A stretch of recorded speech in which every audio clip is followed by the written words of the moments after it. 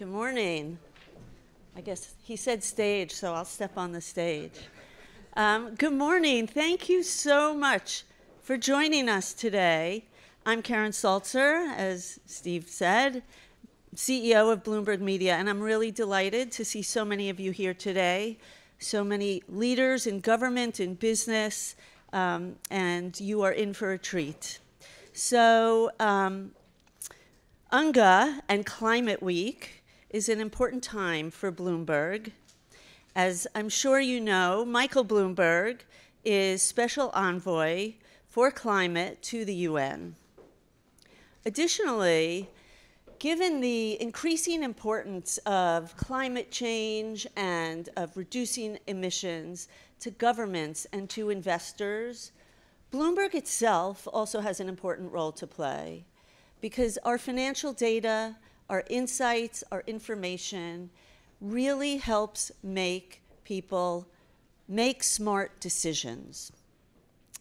And in the increasingly fractured political landscape today, making smart decisions is ever more needed.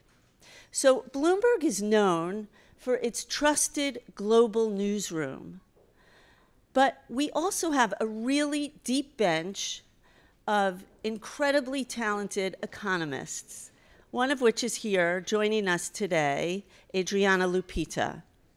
Adriana is based in Brazil and is an expert in the economies of the global south. And given the increasingly complicated economies, and given the increasingly changing and shifting global supply chains and global trade, hearing from Adriana is, I think, going to shed a lot of light on opportunities and trends. Speaking of Brazil, the Bloomberg New Economy, which is our flagship media brand, as well as a global community, is holding a special event in Sao Paulo in October, alongside the B20. The Bloomberg New Economy is really meant to bridge the conversation between the global south and the global north. It's also an opportunity to help mobilize private capital for public good.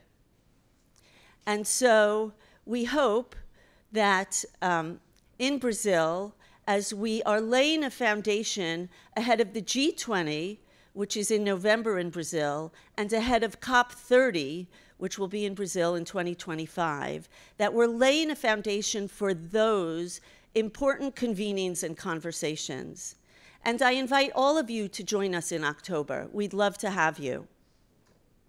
After Adriana shares some insights, I am really excited that we have a fantastic interview to share with you, hosted by Erik Schatzker, who's the editorial director for Bloomberg New Economy, who you've probably seen on TV interviewing business and government leaders. He'll be interviewing Professor Joseph Stiglitz, who really needs no introduction. He's a preeminent economist who's won the Nobel Prize for Economics, and I cannot wait to hear what he has to say about our changing world.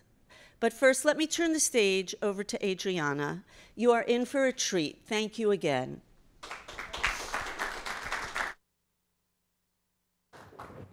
Good morning, everyone. Thanks for the introduction, Karen.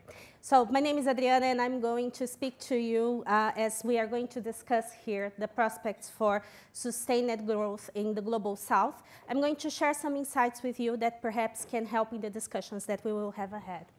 So let's just start by thinking that in this changing world, we will have to come up with different strategies than we did in the past. No discussion about the future of the global economy is complete if it doesn't involve the Global South. I'm sure that everyone in this room knows that, but it's important to bear in mind that the Global South, this group of developing and emerging economies, already comprise over 40% of the world's GDP. And Bloomberg Economics projects this share to jump to 60% by 2060, which is just around the corner. Not only are we going to be a large share of the GDP, but the Global South has been and will continue to be a major driver of global growth. Since the beginning of the century, the Global South has contributed with over half of the global growth. And we project that by 2060, the contribution of the Global South to the global growth is going to be 7 times as large as the one from the advanced economies. Of course, the demographic dividend from the Global South is behind such expansion. The United Nations forecasts see that by 2060, for every 1 person in the global north, there will be 7 in the global south. Not only that, the population in the global south will continue to be expanding by 2060, whereas the population of the global north will start shrinking from the end of the next decade. By 2060, probably the global south will be home to 88% of the prime working age population in the entire world. Of course, a fastly rising working force is a tremendous advantage and gives the global south an edge to continue expanding faster than the advanced economies. But as you know, this is only part of the equation. It doesn't do to have an edge and to try to explore that advantage if you don't have any strategy. So let's discuss a little bit about the possible strategies for growth. For the past decades, globalization was a buzzword. Everybody wanted to grow based on globalization. And indeed, it helped several developing economies to grow based on export-driven strategies. But there's very good reason to imagine that going forward, that is going to be a lot harder to pull off. That means, and why is that? Because when we think about this world that is becoming more fragmented, we cannot imagine how the countries can focus on looking only outside. They will have to start looking inside. One example of how the protectionism is on the rise, and I imagine that this is not particular to the US, it's probably going to be spreading for other countries, is the case of the US election. It offers a good example for us to see how things can unfold. So let's imagine for a moment the case for a 60% tariff on Chinese exports, and a 10 to 20% tariff on the exports from the rest of the world, as it is outlined by one of the candidates in this election. Bloomberg Economics ran a complex study and showed that the global GDP can be, in a matter of 3 years, about 0.4% smaller just because of this changing policy. That might sound like a tiny number, but let's translate that into dollars. That's more than $500 billion, just because one single policy. And this is assuming that only China retaliates to the change in the trade policy. If we extend that to a retaliation from all the trade partners, the damage can be even larger at 0.5%. Once again, it seems like a tiny number, but it is not that tiny if you consider that it is only one single change in policy. One important thing to remember is that there are no winners in this trade war. Every country on net terms, be it China, but also the US, will be worse off if we head for this kind of scenario. This shows the implication, the estimate of the GDP hit for several countries in our analysis. And as you can see, no one is gaining anything, right? And of course, this means that several countries other than China in the global south will also take a hit. And if that is the case, and the countries represented in this group want to grow more in the coming years, they will have to look inside. And how can you grow based on the domestic demand? I think there is one potential strategy, which is making it easier for households to consume more. But let me be very clear here. Not consume more driven by a debt-driven splurge. I'm not saying that. I'm saying perhaps improving income distribution in a way that more money gets to the hands of people that have higher necessities and are more inclined to spend rather to save. Mapping to the right shows that there is a lot of room for improvement in the global south as we discuss income distribution. Quite unfortunately, most of the countries that have the most unequal income distribution in the world are in the global south. So working to change that picture is very important and can be very helpful for growth. That can come from either income distribution efforts from income transfers, or it can also come from measures that spur sustained structural change, such as the ones that make the lower income population more productive and have access to more opportunities. But of course, one side effect of having more money in the hands of the have-nots rather than in the hands of the haves is that these people are less inclined to save, which means that there is less money available domestically to fund, for instance, investment in infrastructure and other things that the countries need. So if we move towards that direction, the countries will need to be more and more relying on external funding. But not all external funding is made equal, and it's important for you to remember that when you think about this. Number one, short-term capital inflows make the countries more crisis-prone, more prone to financial crisis in general. External debt, while important and welcome in several cases, is a mortgage on the country's future. So what should you be trying to attract? Foreign direct investment, by the nickname of FDI. And Bloomberg Media has run a survey with over 3,000 investors to try to listen to their hopes and fears and understand how they make their investment decisions. The results are here in this chart. What you can see is that, of course, investors are drawn to large new customer markets, lower production costs, but also at the top of their hopes, they claim to be seeking opportunities to invest in firms and countries that offer tech and innovation capabilities. So that's an avenue to attract foreign direct investment. This is way more important than, for instance, one thing that countries tend to rely a lot, which is tax relief, which is very costly, very ineffective, and not that attractive. On the other hand, not to the surprise of anyone in this room, investors tend to keep away from countries that are politically or economically unstable. So of course, by all means, while you focus on the things that can attract investment, don't forget to do the homework on keeping the country stable. Among the opportunities that we have for investment, one of the things that we think at Bloomberg Economics that could attract investment to the global south is the green shoring. And why is that? Because protectionism is not the only buzzword that we are hearing as of now. As was already mentioned here, climate change is a rising challenge, and because of that, firms and countries are seeking to have greener, more efficient, cheaper production chains, decarbonized production. So what does it take to make a country a good green shoring destination? We think that number one, of course, is the access to cheap and abundant green energy, or at least the potential to have access to that. Number two is having good trade connections, because after all, you want it to be part of a global supply chain, and that is, you need to have access to other markets for that.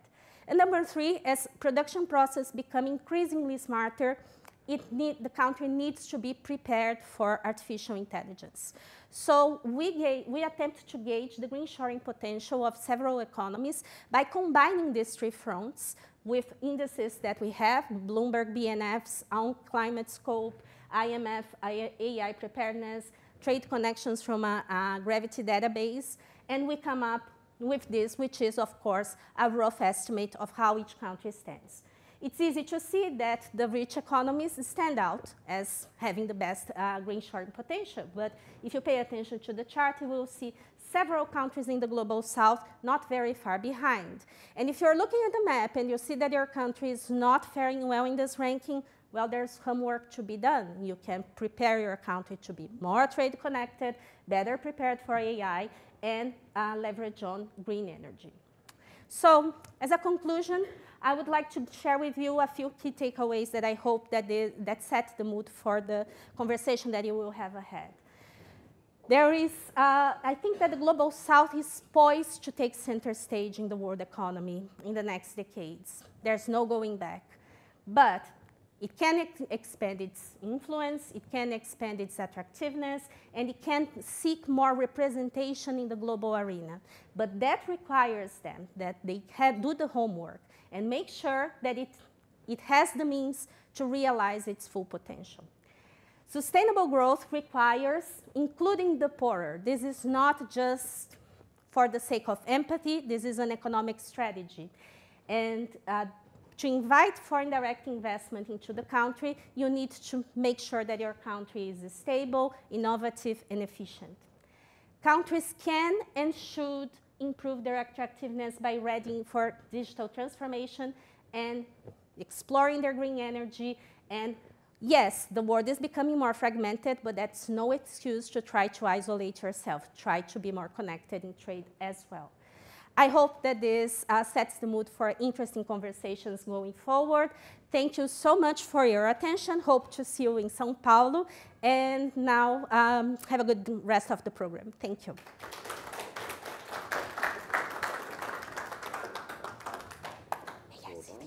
Thank you, Adriana. Your Excellencies, ladies and gentlemen, good morning. My name is Erik Schatzker. I am the Editorial Director of Bloomberg New Economy, and I'm absolutely delighted to see you all here this morning. As you can see here, the theme of this event and the theme for Bloomberg New Economy this year is New Reality, New Rules. You'll hear that today. You're going to hear it in São Paulo next month. And few people understand this new reality better than our featured guest. As you heard from Karen earlier, his name is Professor Joseph Stiglitz. He is indeed a Nobel laureate. I'm going to tell you a few other things about Joe that you ought to know. He's past chairman of the White House Council of Economic Advisors. He's a former World Bank chief economist. He's a critic, at times a fierce critic, of globalization, of laissez-faire economics, of multilateral institutions. And Joe, you are the author of how many books now? Oh, I don't know. He doesn't even know how many books he's written. He's that prolific. Ladies and gentlemen, please join me in welcoming Professor Joseph Stiglitz to the stage.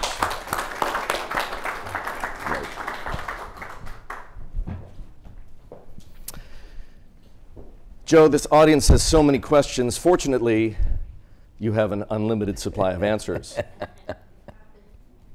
Here's where we're going to begin. In fact, before we begin, let me just say this, everyone. I'd love to hear from you. You didn't get to where you are as policymakers, as elected officials, by being shy. And so don't be shy today. When I open up the floor to questions, I expect to see your hands go up and a microphone will be promptly brought to you. And we'd love, both Professor Stiglitz and I would love to hear from you. But as I said, Joe, there is a place to begin. In fact, it's today, but what we're looking at is an event that's going to take place precisely 40 days from now. That is, of course, the US election. Americans are going to elect a new president, and the choice they'll make between Kamala Harris and Donald Trump has, it goes without saying, huge implications, not just for this country, but arguably for every country on the planet. In your mind, how consequential is this election? Oh, very. I can't describe. I think everybody believes that I know that this is almost existential in several ways. Democracy is really important for most of us. And one of the candidates says, you don't have to worry about having elections after you elect me. I'll solve the problem of your having to waste your time in these elections. He's not committed to democracy. For the rest of the world, he's not committed to global cooperation in any way. And Adriana gave some, I think really powerful statistics that help frame what's going on. He's talked about 60% tariffs against China, but he's also talked about tariffs against our allies, against Europe. So Adriana just described what happens just on the China tariffs, and only up to 60%. At some, he's a little erratic, and he at times has talked to 100% tariffs, and that would amplify it. One more thing, I was in a relatively small meeting with one of the leaders of the Republican Party, who was explaining why Trump is a good international negotiator and would succeed better than Harris. And that argument was that he was so unpredictable that they would give in if he said, you know, if you don't do this, I'll drop a nuclear bomb on you. They weren't sure whether he would or not. So, you know, there is in game theory, you know, a branch of economics, there is an argument about what they call rational irrationality. If you're in normal game theory, you assume you're playing with somebody rational, and the other side, you know, you look at the equilibrium from that. But if you are truly irrational, it gives you a little bit of advantage because the other guy doesn't really know what you'll do. But on the other hand, for most of us, the idea that the guy who has his finger on the atomic bomb is a little chaotic doesn't give us a lot of comfort. So a highly consequential election, to say the least. Yeah. You know, you alluded to this. Neither candidate has given us a particularly clear picture of what objectives or priorities that he or she would pursue as president of this country. Trump, you described him as erratic. He is indeed all over the place. Harris, for her part, is notably short on details, has been up until now. No matter who wins, of course, though, change is coming, change of a sort. It might be radical change, it might be incremental change.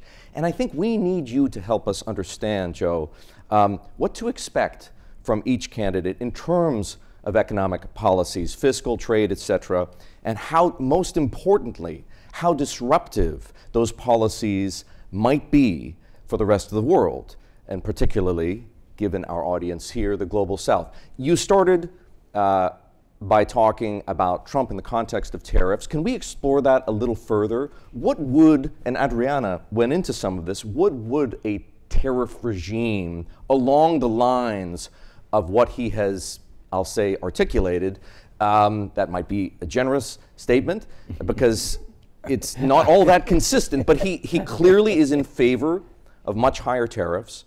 What would that mean for the world? Oh, it would be really going back in time into a world of less interdependence and less efficiency. I think both candidates will have policies that recognize that we went too far in what's sometimes called hyper-globalization.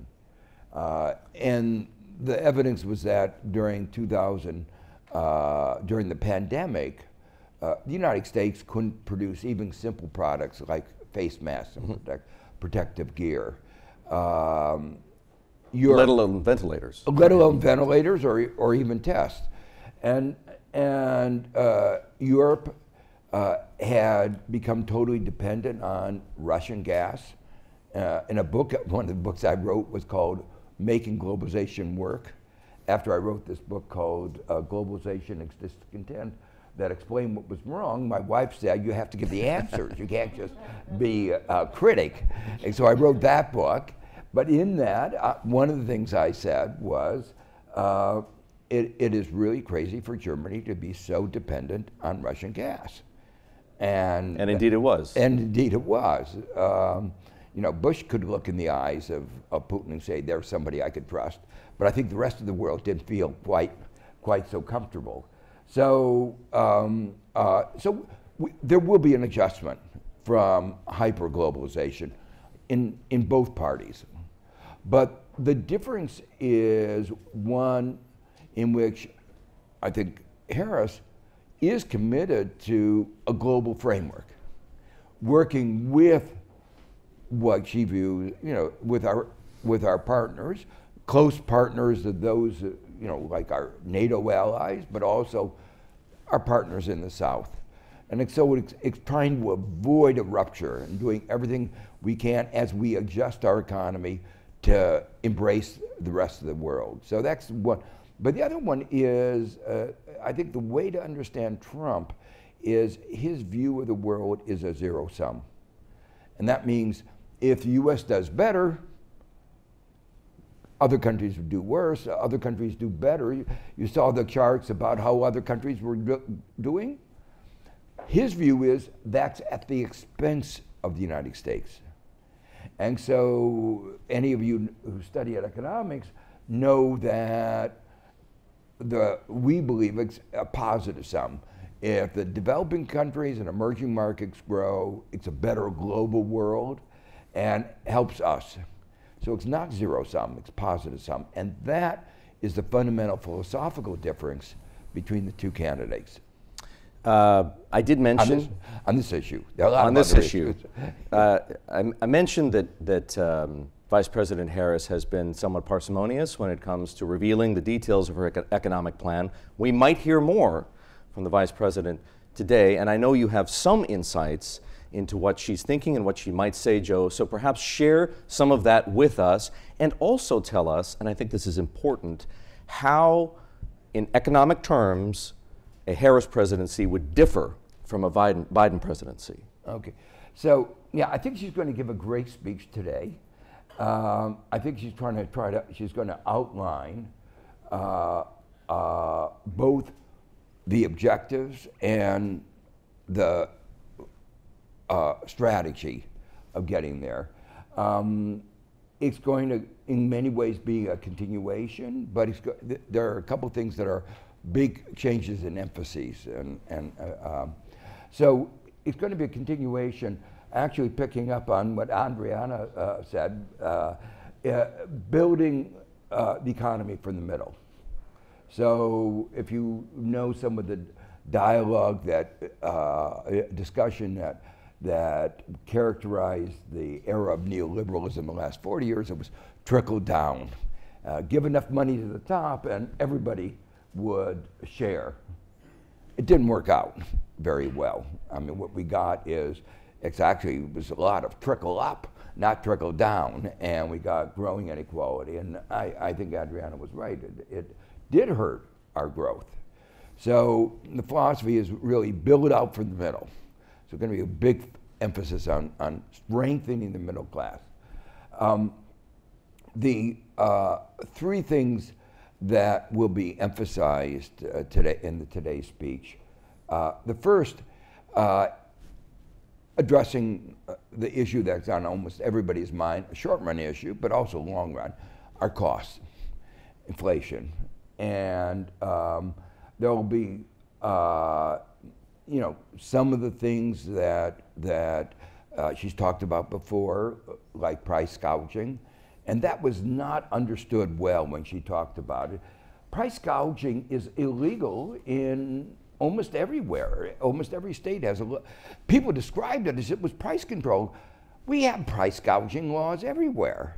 And it just says, if you have a flood like we had in Katrina in New Orleans, you can't go and jack up the prices. People are starving. You can't take advantage of that. There's a limit to how you can take advantage of specific circumstances. That's not price fixing. That's extremes of exploitation. But that's not really the core. The core is a whole set of policies. For instance, here is a big difference. The IRA is aimed at getting more renewable energy, a theme that you've, and renewable energy now is lower than fossil fuel costs. So it's going to be clean energy, stable energy. I always say that as erratic as the weather is, it's more stable than Putin. And we can, have a more stable energy system if we can rely on the weather, a diversified weather, wind, solar, some backup, than if we rely on autocrats. So that's part of it. But in the IRA, there were important provisions for getting drug prices down.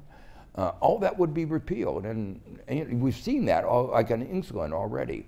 So that's, and an important ingredient that will be talked about is housing. In many countries around the world, housing costs have soared, and the question is, what are the impediments and what can we do to get more housing? The market ought to be taking care of it. Let's get the house up pricing. Part of that they'll talk about will be innovation in housing. One of the themes, again, innovation is really important, and we haven't had innovation in housing. So there's a whole bucket, and I haven't been able to talk about all of them. The second one is a whole set of things on opportunity and entrepreneurship. And it's really your innovation agenda, but saying that we can combine that innovation and getting innovation down to ordinary individuals. One of the concerns in the United States, we think of it as an innovative economy, is the fraction of firms that are young is declining. Not a surprise for those of us who see market power. And you know, the business model, those of you who know Silicon Valley, the business model of those who start firms, everybody talks about all our startups, their business model is to be acquired by Meta or Alphabet, by Google. That's not a good business model. And it's a very narrow set of innovation. So it's going to try to make a more inclusive kind of innovation framework. And the final thing is, and this is really central to the discussion this morning, is getting a better hold of strategic industries. And that means, you might say, I would put it, that's not how they're putting it, restoring national sovereignty, economic sovereignty. We're too dependent on Taiwan for chips. We need to expand our solar energy. You know, we have a lot of sun, and we ought to take advantage of that. But also, there are going to be new industries. You mentioned, you know, AI. Make sure we have the leadership in that. So that's going to be the third bucket that will be talked about. Well, I'm glad that the Vice President is going to address these issues today because it gives us an opportunity, now that you've given us a preview of what we're likely to hear, to talk about a couple of them. Strategic industries. Is the reindustrialization of North America and of Europe a net negative or a net positive for the Global South? Well, I think anything that creates more stability for the global economy is a net positive. And the fact that we had gone too far in deindustrialization was a mistake. But I hope, and this is where I'm sure there's going to be a lot of discussions if Harris gets elected, exactly where this is going to play, how this is going to play out. You know, the economy of the 21st century is not a manufacturing economy. Manufacturing is down to 8, 9, 10% of employment in GDP. It's service sector, it's research. We're a knowledge economy, a service-based economy. We're a care economy, taking care of old people like me. So the structure of the economy is different, and we need to be efficient in each of these dimensions. So, and those are clearly not threats. Those are really things where we can work together. I think the fundamental thing is going to be, we're going to be de-risking. We are, which is the vocabulary that Europe uses a lot more than we do. And de-risking where, unfortunately, where a real challenge for the emerging markets in developing countries is going to be China. Mm-hmm. Because we, you know, and the bipartisan view is that China represents a risk. Or a threat. A threat. And, you know, I think at this point, there's very little evidence of that. China's behaved a little, I would say, naughty in the South China Seas more aggressively than I think is in its own self-interest. And it's made threats to take over Taiwan. If you take those threats seriously, you have to say that you need to de-risk. So in that, but it hasn't done beyond that a lot. But we read those signals very strongly. When I say we, the national security and both parties have read those signals very strongly. And so we're taking very aggressive de-risking. And that's an opportunity because all that production, which is in China, will be moving out. Right now, we're in the first stage where there's what I would describe massive circumvention, where goods go from China to Vietnam, China to Mexico. That's just changing the pattern of flow. I think in the next stage, we're going to see a strong U.S. reaction to say, we don't like that circumvention. We're going to have stronger rules of origin. Again, really bad for the seamless world where we were working after World War II, where borders didn't matter. But in that new world, being on the right side is going to be very important. And that is going to be a big opportunity for emerging markets and developing countries, provided it doesn't get too tense where, say, Latin America, which exports a lot of the raw materials to China, isn't told, if you continue to do that, you won't be a place where we feel comfortable buying from you. Let's explore that a bit further. There is indeed, as you say, a bipartisan consensus around the risk that China presents to the United States economically, technologically, in military terms. What if that relationship becomes considerably more adversarial? And countries like those in Latin America, some of which are here today, are forced to make that kind of a choice. I need to ally myself with one of two poles, the Western pole or the Chinese pole. Yeah, that's a dark scenario and a really hard one. For many of the goods that, many of the things that Latin America, for instance, exports, it's raw materials. Mm-hmm. And foodstuffs. And foodstuffs. Now, first, on some of this, it would be a good thing because it would force Latin America to move up the value chain and start producing final goods, more value added. We've maintained since the end of colonialism, since the World War II, a neocolonial pattern of trade. It is still the case that developing countries and emerging markets are exporting primary goods. The WTO reinforced that neocolonialism. And we may be at a moment where we might be able to change that, but that's going to be really, really hard. A big opportunity, but a really hard challenge.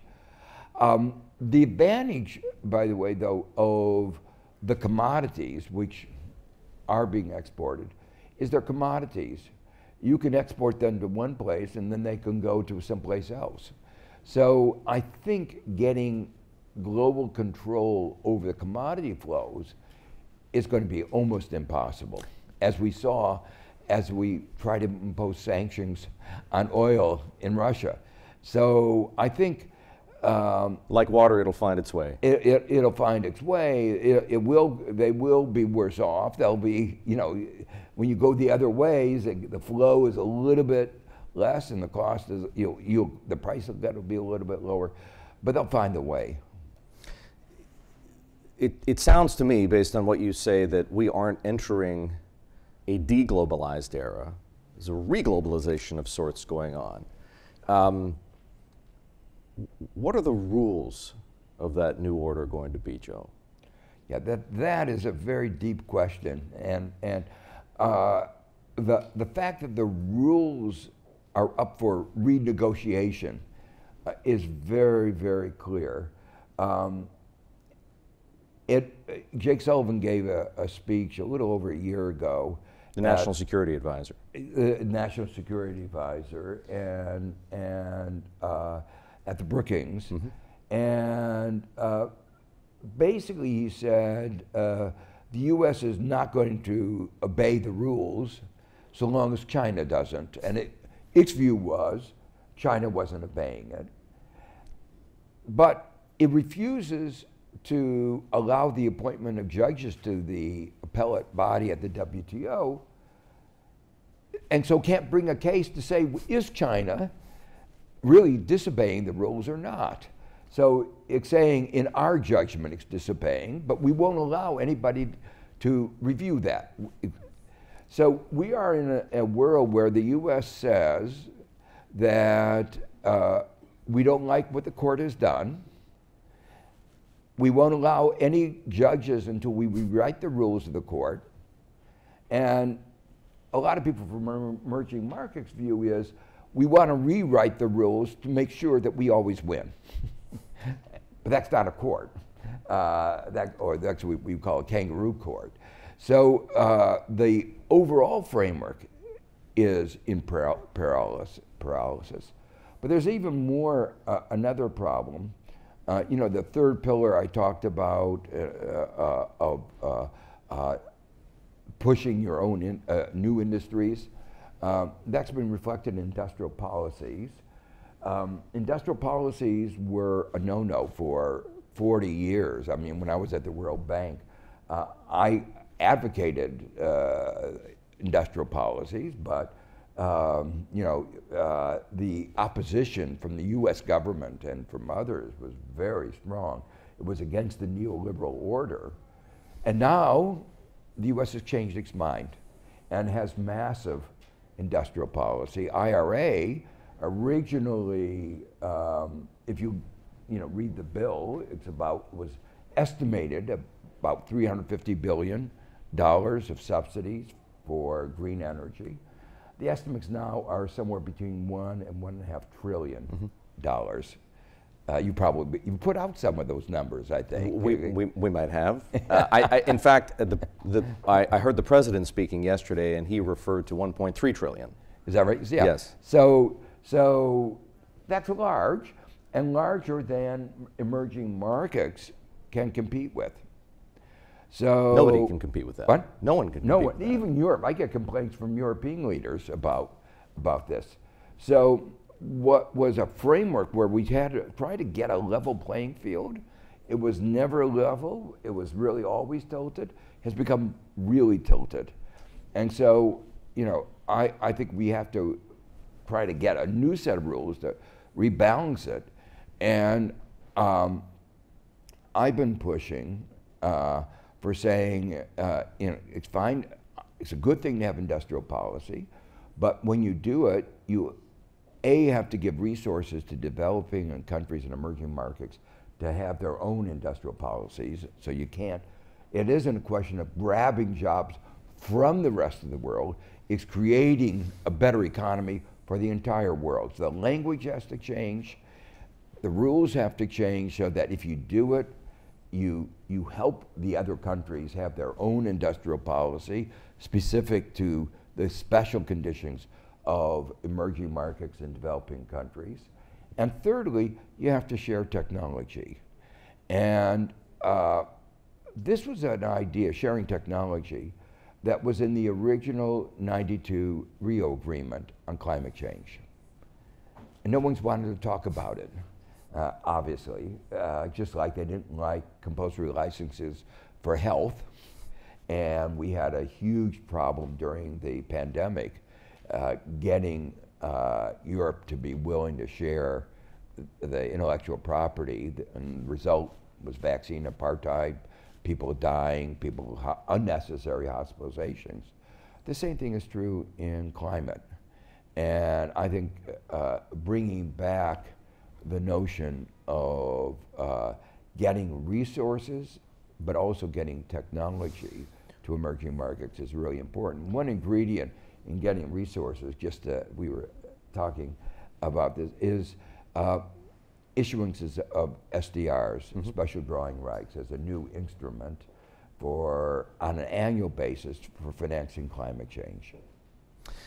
As I mentioned, Joe, I'd like to open up the floor to questions. Before I get there, so think of your questions, folks, I do want to ask you another question about regime change, and that has to do with interest rates. Nobody would mistake you for a Fed watcher, but you were among those calling for a 50 basis point cut in interest rates prior to last week's rate decision from the FOMC. And of course, we did get a 50 basis point cut. And so instead of being in a tightening cycle, we now appear to be in an easing cycle. And everyone here knows how much havoc the tightening cycle wreaked on emerging markets in terms of currency differentials, in terms of the sheer cost of borrowing because you had to entice buyers with such a huge premium over high US interest rates. What should people be thinking of as we enter this easing cycle? How do they take advantage of that? Yeah, I've been a big critic of the Fed for raising interest rates too far and too fast. So I really welcomed cutting it back. I thought it had misdiagnosed the source of inflation, that it was inflation driven by pandemic and war-related supply chain interruptions and demand shifts that were associated with those events and the supply shortages, and that, ironically, I believed that the markets would solve those problems.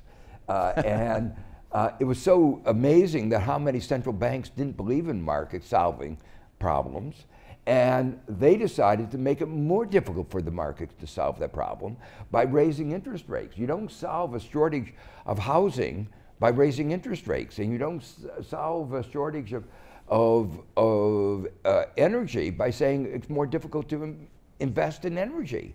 It was really a crazy policy when you think about it. So finally, they got the hint, and they did cut it back. It's really important, I think, for developing countries and emerging markets. Those who were on the verge of crisis, and there are several, some of them over the point of crisis, debt crisis, are in a much better position. So it's relieved some of the pressure, but they should not take advantage of this by getting more in debt. You have clearly spent a lot of time studying the current Fed policy. Do you have a sense as to how much further the Fed should go in cutting interest rates from, we've seen 50 basis points, beyond that, how much further they should go? Well, you know, some of this depends on how fast inflation moderates. It's come down, you know, it took a little while, but it's come down now quite robustly. So if it in fact came down to 2.5%, you know, historically, the real interest rates, you know, adjusted for inflation, have been in the range of 0.5% to 1.5%. If you took the upper range of 1.5% and we get inflation down to 2%, we shouldn't have a market interest rate over 3.5%. So I would like it to come down somewhat more. Folks, do we have any questions from the audience? Please raise your hands. As I said, there are mics. We have a mic. Here it is. Why don't we go to the front row here first? Thank you. Just a moment. We're going to get that mic up and running.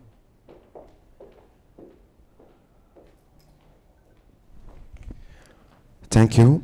I'm Patrick Muyaya, Communication Minister and the spokesperson of the Democratic Republic of Congo government.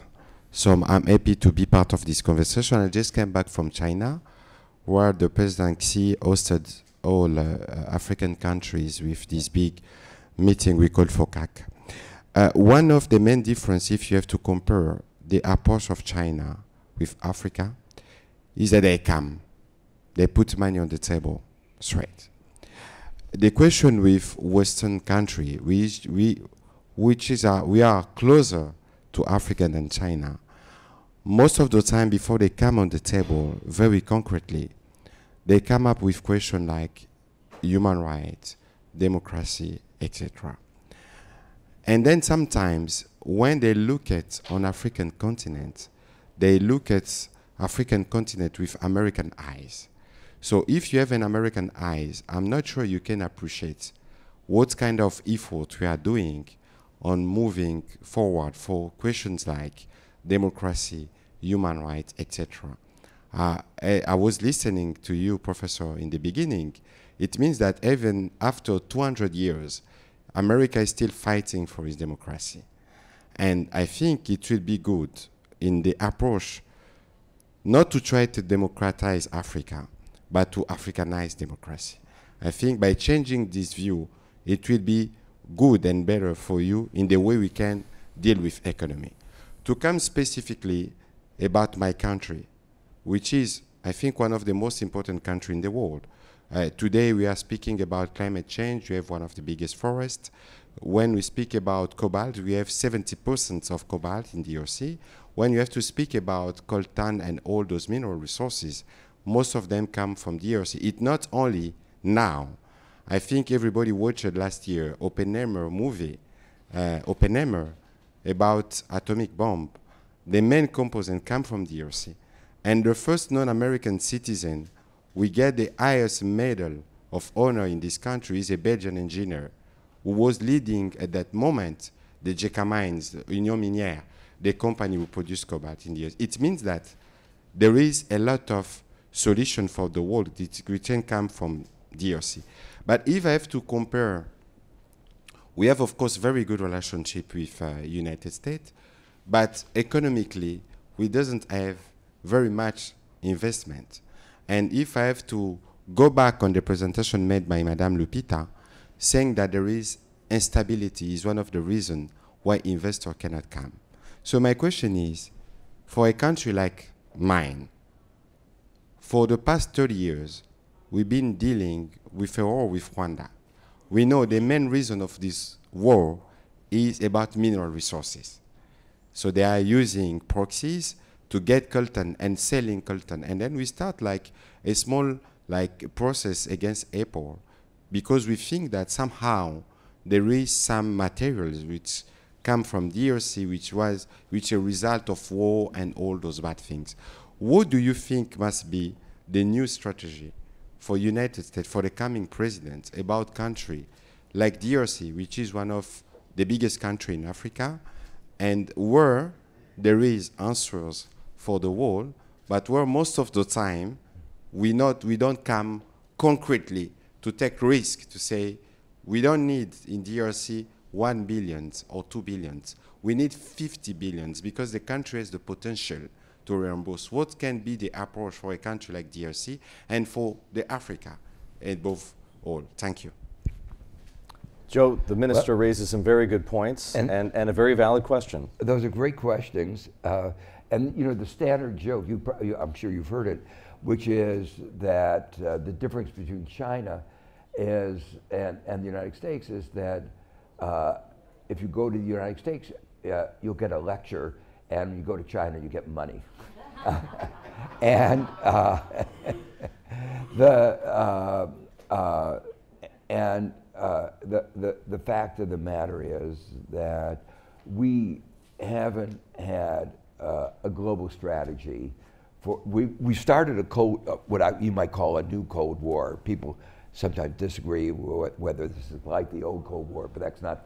We are in a kind of new geopolitics where we're competing for the hearts and minds of people in the third world, but we don't have a strategy. In fact, if you look at what we've done, I think we've alienated many people in the third world, like with our vaccine, with our intellectual property, our vaccine.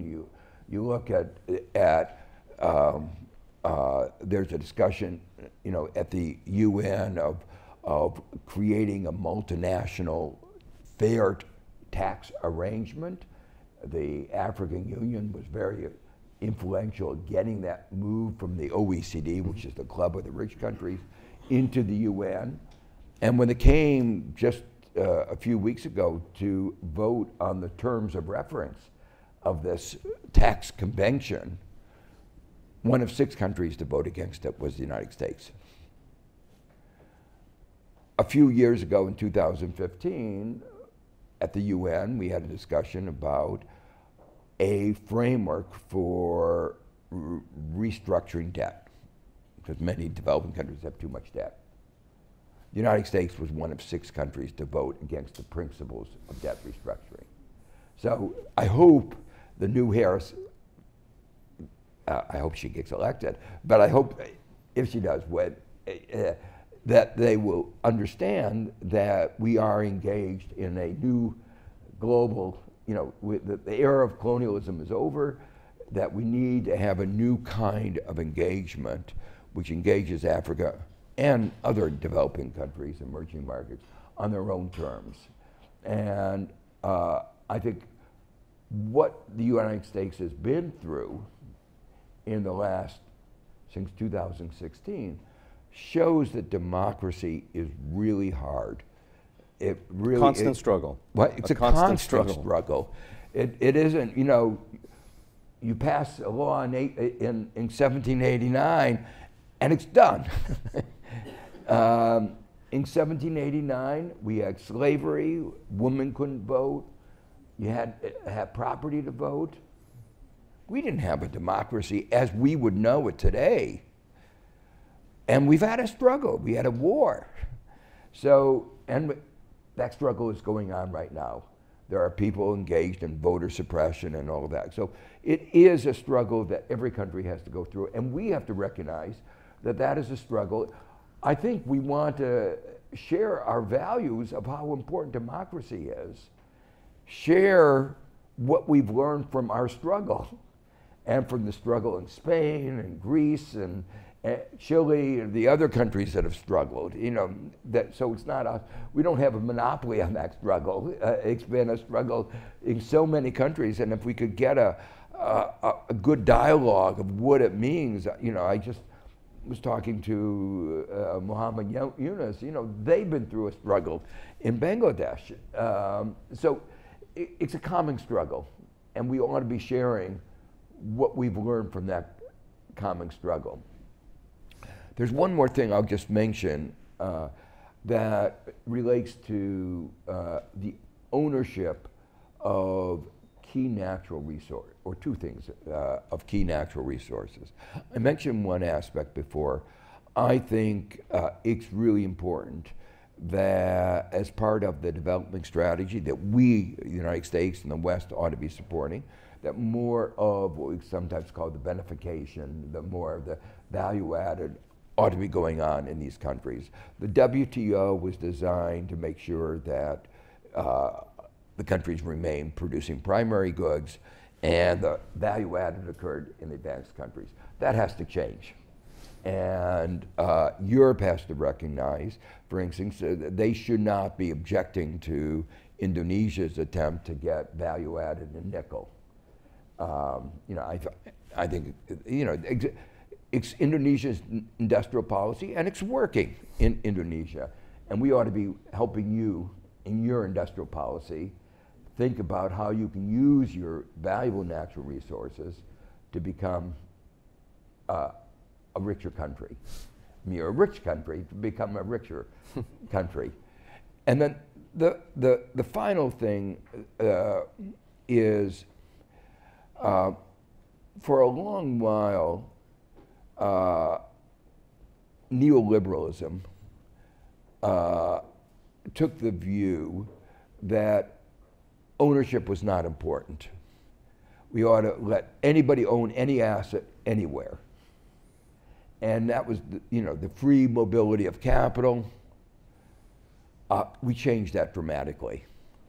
We don't want TikTok to be owned by China. But even more, we've become concerned about who owns the natural resources of DRC and the other countries. Well, of course, the real ownership belongs to the people of DRC. But the operational responsibility had been with American companies, but it's all been switched, a lot of it's been switched to China. I worry that, you know, and this is maybe a little bit Americo-jingoism, that China is more of a colonial power than the America was. And that you won't get the full value of your resources. And I think your responsibility is to make sure that the full value of those resources go to the people of DRC, not to America, not to China.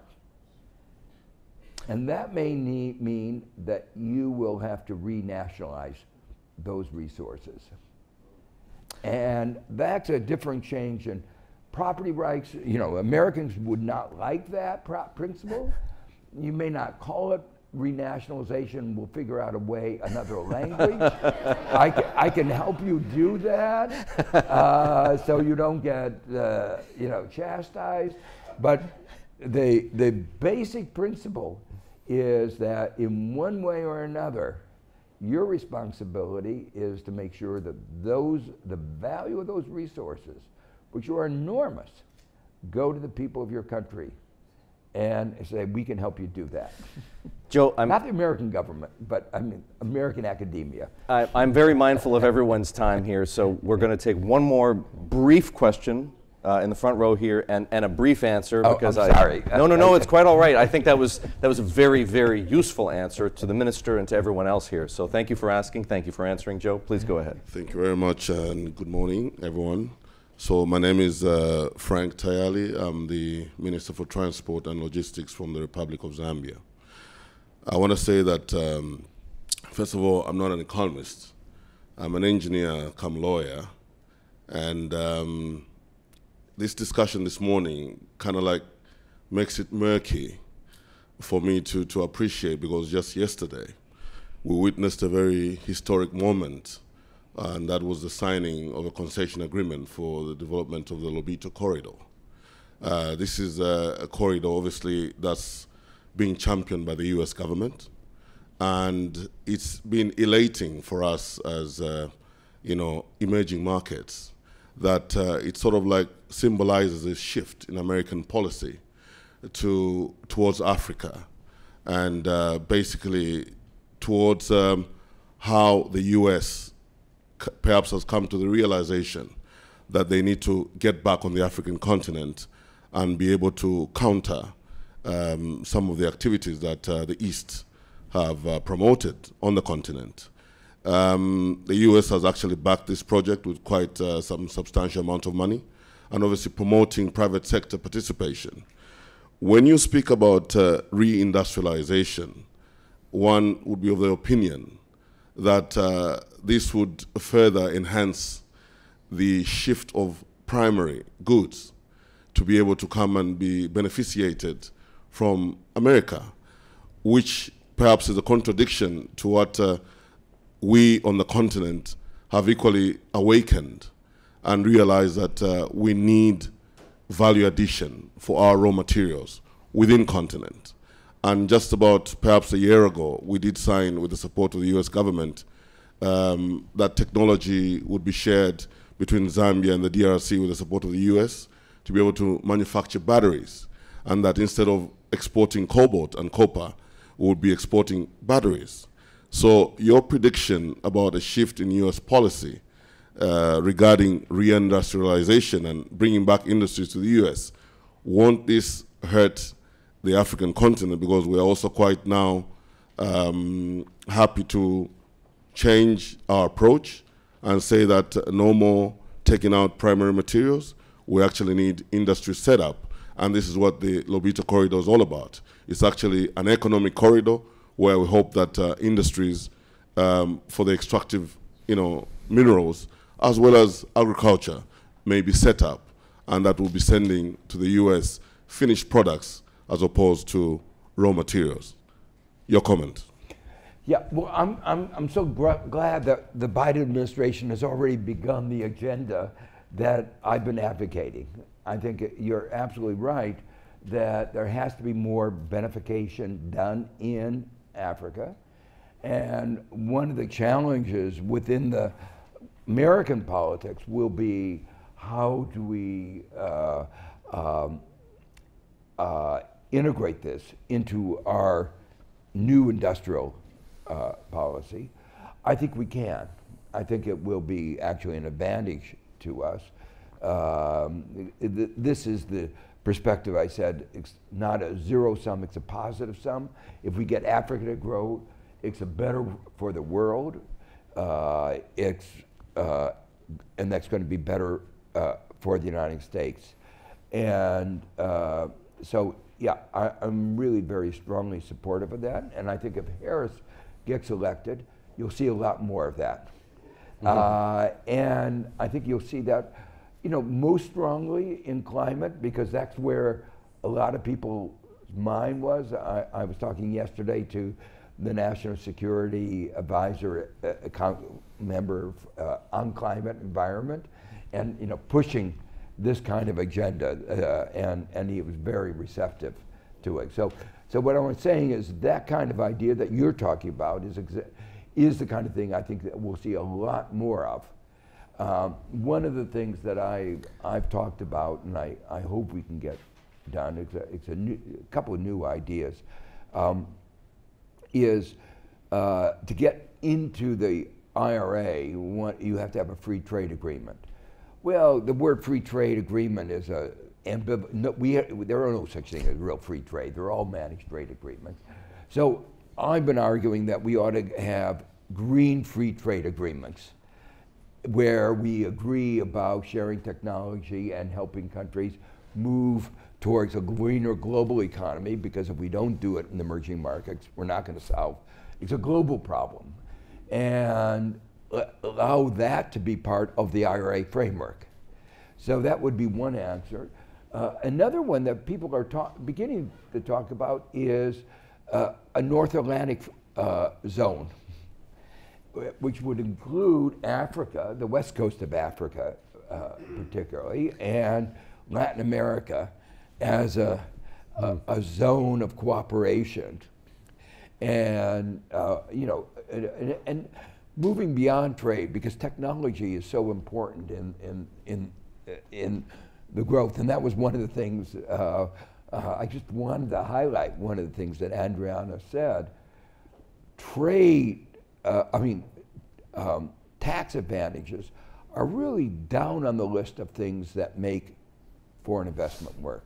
Technology was way up on that list. And the capabilities of people were way up on that list. So let's emphasize more technology and training and education, and use that as a framework for getting more global cooperation. I wish we could go on. Sadly, everything must come to an end. Your Excellencies, ladies and gentlemen, I want to thank you for coming. I hope you can see that we here at Bloomberg New Economy are serious about bridging the divide between the global north and the global south. We are serious about mobilizing capital for the public good. I hope you'll join us in Sao Paulo and at our events in the future. On behalf of Mike, on behalf of Karen, once again, thank you for coming and joining us. And most importantly, please join me in thanking Professor Joseph Stiglitz.